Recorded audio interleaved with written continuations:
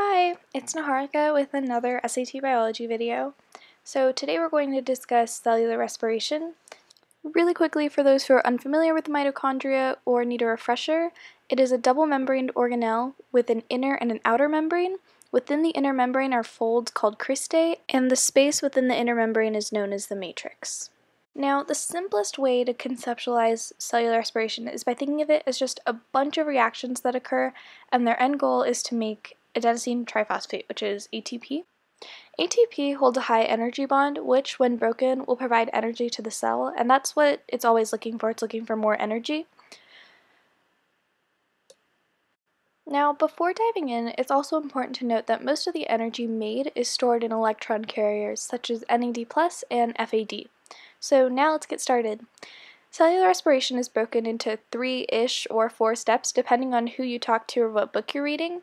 The equation you must memorize to understand cellular respiration is C6H12O6 plus 6O2 yields 6CO2 plus 6H2O plus ATP and usually heat. Cellular respiration begins with glycolysis, which by the stems means the breakdown or lysis of sugar or glucose. So in this case, it's breaking down it into 2 molecules of pyruvate.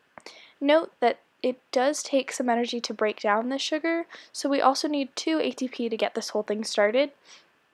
And in the end, we'll end up with a net of 2 ATP, 2 pyruvate molecules, and 2 NADH. This is the only step of cellular respiration that's anaerobic or doesn't require oxygen, and this occurs within the cytoplasm.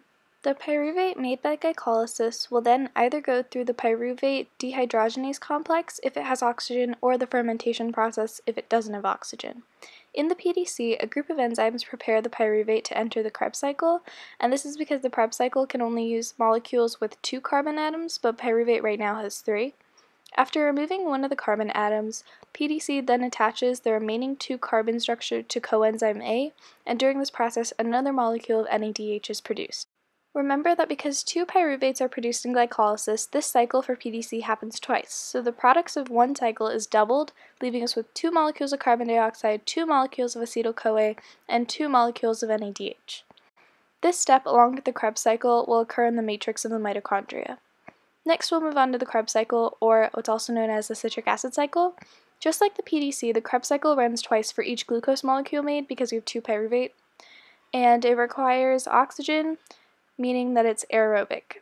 Acetyl-CoA is first combined with oxaloacetate to form citric acid, which is then broken down 1 carbon at a time and rearranged to form the original oxaloacetic acid molecule. Per glucose in the Krebs cycle, 2 molecules of carbon dioxide are produced, 6 molecules of NADH, 2 molecules of FADH2, and 2 molecules of ATP. Lastly is the electron transport chain and oxidative phosphorylation. These 2 steps occur in the inner membrane of the mitochondria. Because most of that energy is stored in the form of reduced electron carriers, here's where we use them to make more ATP. During the ETC, electrons travel from one carrier to the next in the chain until they reach oxygen and form water. This is why oxygen is called the final electron acceptor. Energy is used from the electrons to actively transport hydrogen ions out of the mitochondrial matrix, and this creates a proton gradient.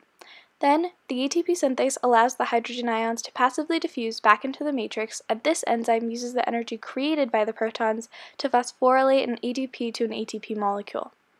Now, the old electron carriers are free to accept more electrons from glycolysis, PDC, and the Krebs cycle, and ATP has been created. While the numbers vary, in total, cellular respiration will produce about 36 molecules of ATP per glucose. If there is no oxygen, PDC, the Krebs cycle, and the ETC cannot occur, but we still need the electron carriers to be empty in order for the cycle to continue. So in order to do this, cells undergo fermentation. During fermentation, NADH will give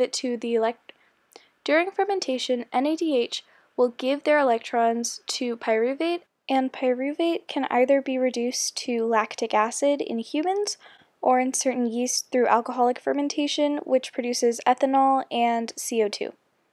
Now, the 2 problems with fermentation is 1, both ethanol and lactic acid can be harmful in large percentages, and secondly, instead of 36 ATP per glucose, only 2 ATP are produced per cycle.